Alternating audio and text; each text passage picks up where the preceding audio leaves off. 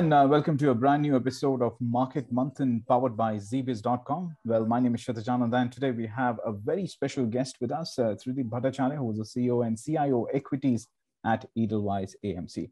Well, welcome to the show, Trideep. Wish you and your viewers a very happy new year, and thanks for having me on the show. Thank you, Trideep, for your kind words, and I'm sure our viewers would want to know, after 20% kind of a jump that we have seen in Indian markets for the year 2021, what is in store for us in the year 2022? Absolutely, I think great question to start to kick off the interview.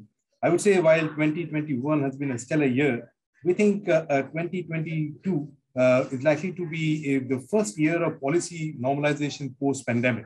Right. And hence, we would expect 2022 to be a tale of two halves, actually. In the first half, I would expect markets to digest the pace of policy normalization, along with Omicron issue, and hence would expect it to be fairly volatile. In the second half, though, I would expect markets to respond to earnings direction and as the economic recovery unfolds. So on net balance, we are constructive on equities in 2022, but be prepared for a higher volatility coming ahead. Well, I'm no doubt about that. I'm sure it'll be a volatile year, as we've seen back-to-back, double-digit gains on the benchmark indices in the year 2020 as well as in the year 2021. Now, usually, whenever we enter a fresh new year, the big event to watch out for is usually the budget or the upcoming budget 2022. So what are your expectations from the finance minister from industry or investor perspective? Sure. So if I were to summarize the industry expectations first, I would say in the pre-budget memorandum of 2023, the CII expects the government to hasten the disinvestment process, particularly in identified public sector units like LIC, BPCL, and Shipping Corporation of India, and to use the proceeds for social and physical infrastructure. Similarly, in healthcare sector, CII expects the government to raise the public investment to at least 2.5 to 3% of GDP from 1.2% currently. Incorporating the same and acknowledging the fact that there will be election due in several states over the next few months, I think the focus of the union budget for 2023 are likely to be job creation, infrastructure sector, farmer softs, and rural softs. We watch the headlines closely, but at the moment, that's how my thoughts are. Well, I'm sure you're right about that as well. So which sectors are likely to get some limelight in this new year? Yeah. So I think that's a moot question, isn't it? Based on our analysis of the capex intentions of the Indian corporate sector, combined with the decade-low interest rates, actually, we feel India could actually witness a strong capex cycle over the next 2 to 3 years. Something which we haven't seen since the demonetization times about 2 to 3 years ago. Also, the structural reforms that the Indian government has led over the last 2 to 3 years could potentially increase India's GDP growth by a percentage or two.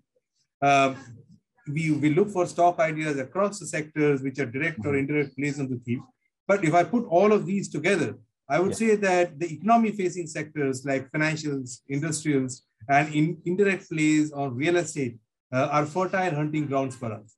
On the other hand, the sectors which are probably not that favorite are staples, utilities, etc. That's how we think the new year might actually turn out to be. Right.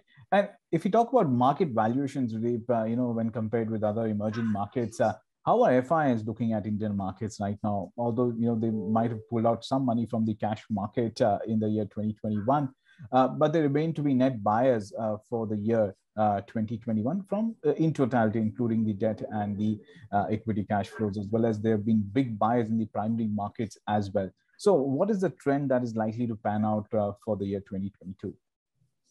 Yeah, great question. But just to set the context right, Indian markets, along with France and United States, actually outperformed the global markets meaningfully in 2021.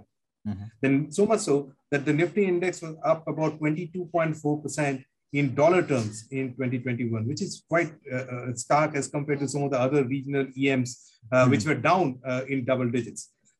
So in that context, if I sold about $7 billion, just to put the data in 2021, whereas Sure. DIIs bought close to about 12 billion. So Mhm. driven by, if I look at this data, driven by the regional outperformance, I would say that the India's weightage in various global indices has gone up meaningfully over the last 1 year.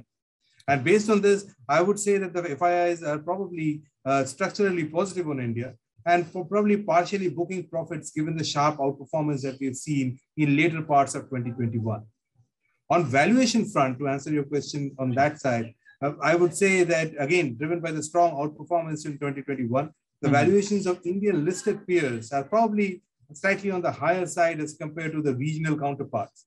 Okay. However, this has to be calibrated against the prospects of a strong economic cycle in India, which can't be ignored. Right. And, we've been talking about FIs, how they've been net buyers in the primary market space. And, with you in picture, we can't afford to lose out on getting your opinion on how the primary market looks in the year 2022 as well. So what is the kind of fundraising you foresee for the next year? We've seen more than 1 lakh crore that, the kind of money that were raised from primary markets in 2021. Any top companies that you are watching out for as well? I would say that, just to again set the context right, the Indian markets actually saw record fundraise of $30 billion in FY22. As apart from normal bread and butter companies, quite a few unicorns headed to the public markets, and we will see how that situation evolves. And if I look at the pipeline, according to Jefferies, which is one of the investment houses, they say that in FY23, the pipeline looks as robust as it was in FY22. So for all practical purposes, according to one of the investment banks, FY23 could turn out to be as strong in terms of pipeline of equity raises as we've seen in FY22 overall. I think the companies that we always look for are successful franchises which have been in the unlisted space, are entering the listed space, and could be potential wealth creators over a period of time. Companies with strong pricing power, companies which are either market share gainers, and our lens of looking through the companies remains the same. And we'll keep eyes and ears on to find if any of them find its way to the listed markets. Well, I'm sure it'll be an action-packed year again for the primary markets as well. Well, also, we talked about rise in COVID cases recently and how that could impact markets as well. Although when we saw the Delta variant coming in, we saw a knee-jerk reaction, and then markets sort of just lifted from that ground to hit fresh record highs.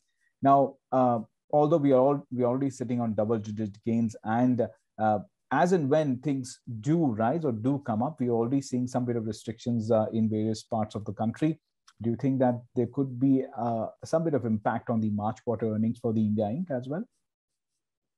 Sure. I think while we need to watch this Omicron situation closely, and it can clearly get off high hand, but this is a global phenomenon and not just an India phenomenon.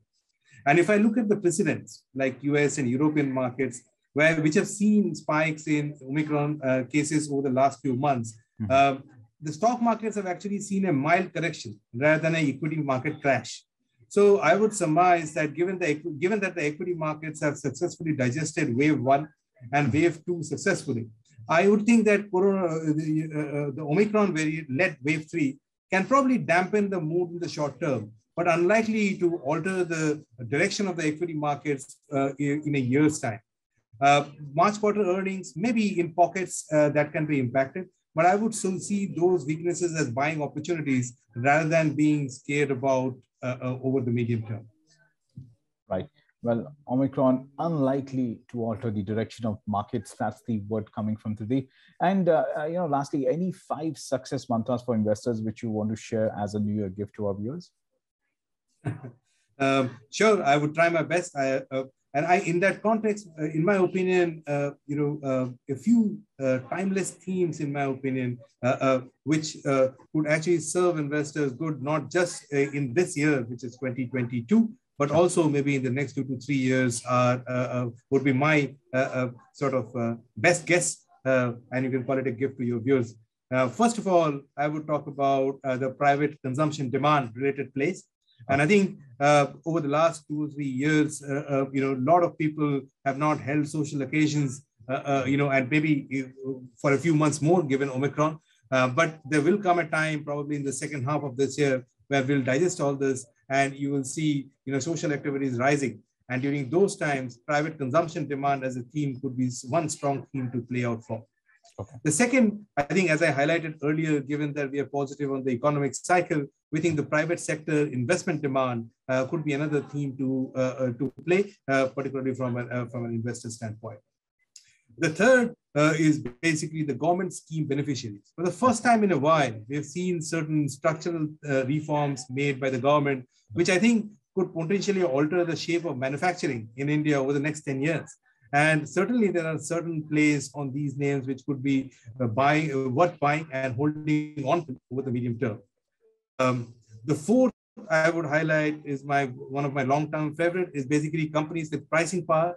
I think given that we see inflation and sometimes high, sometimes low, times effortlessly maintaining their margins as well as growth. So that's the fourth theme that I would say. And finally, I would point to China plus one beneficiaries. Right. Given that China is vacating some of the spaces amongst the listed companies in India, there could be some companies which could benefit from the same, and that could certainly be a medium-term play and should form part of the investor's portfolio who is looking at making wealth, creating wealth over the medium term. Right. Well, interesting themes there, Trideep, and I'm sure our viewers will take that into account for generating wealth in the long term. Well, thank you, Mr. Trideep, for your insight on markets. And yes, we are running out of time. So that's all for now, but do stay logged on to zeebiz.com for more on news, business, and economy. Again, thank you so much for your time, sir. Thanks, Shailesh. And to your viewers, happy investing.